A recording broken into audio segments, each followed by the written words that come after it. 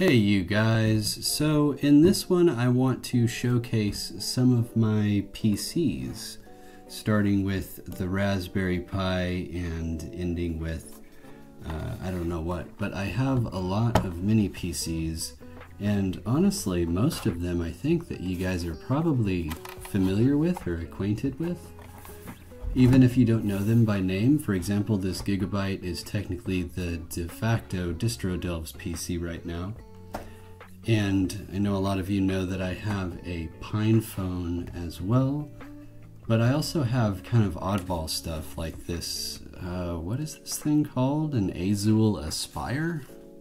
I don't actually remember when I got this. I'll put it here so you can see it's very odd.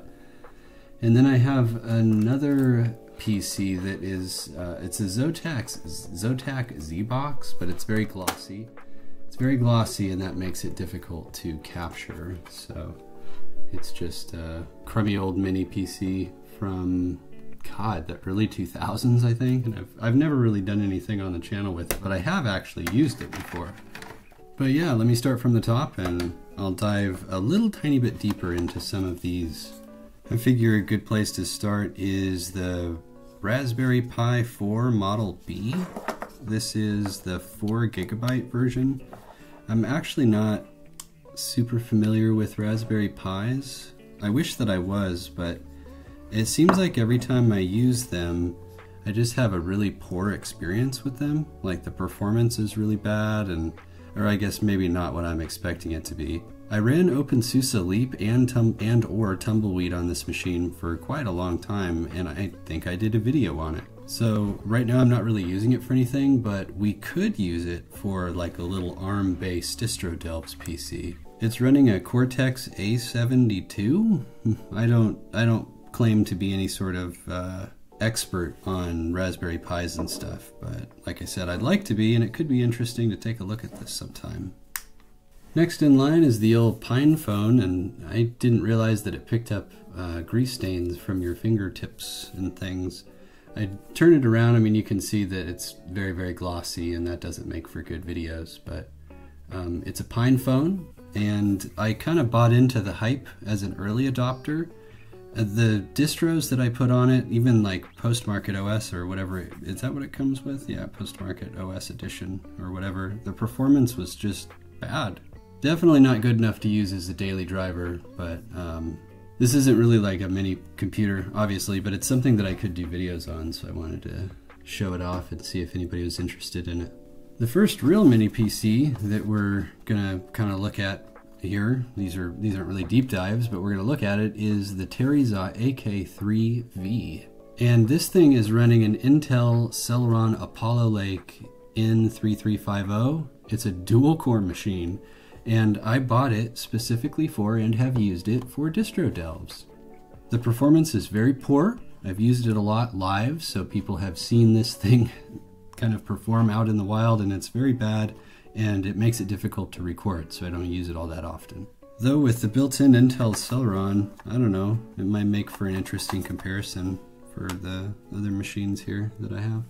Next, let's take a look at this Azulle Inspire, which is running an Intel Celeron Apollo Lake J4205. This is a quad-core machine, and I guess it is fanless. I don't really remember why I bought this, but it's not good, and if it is fanless, then I can't imagine the performance is going to be all that great. Though I'm curious as to what the power usage is. So if I were to look at these, I think it would be interesting to also take a look at the power usage, because maybe you could just run this as like a Internet of Things hub or something like that. Though it's surprisingly heavy, so maybe that's the heatsink, I don't know. Next in line is the current DistroDelves PC. It's a Gigabyte GB LCE 4105, and it's not a Gigabyte Bricks, like I said. It is a Gigabyte mini PC. It uses an Intel Celeron Gemini Lake J4105. It is a quad core, and it's surprisingly capable for what it is, and that's what makes it such a good DistroDelves PC. Definitely plan on continuing to use this guy in the future because it's a good little PC. And now the last PC I have here to show you is the Zotac Z-Box AD04. And it's like, that's the camera you're looking at. It's very glossy, but you can kind of see it. It has like a circle here, and when it turns on, it glows green, and it looks really cool. Like kind of looks a little bit like OG Xbox, and I liked it for that.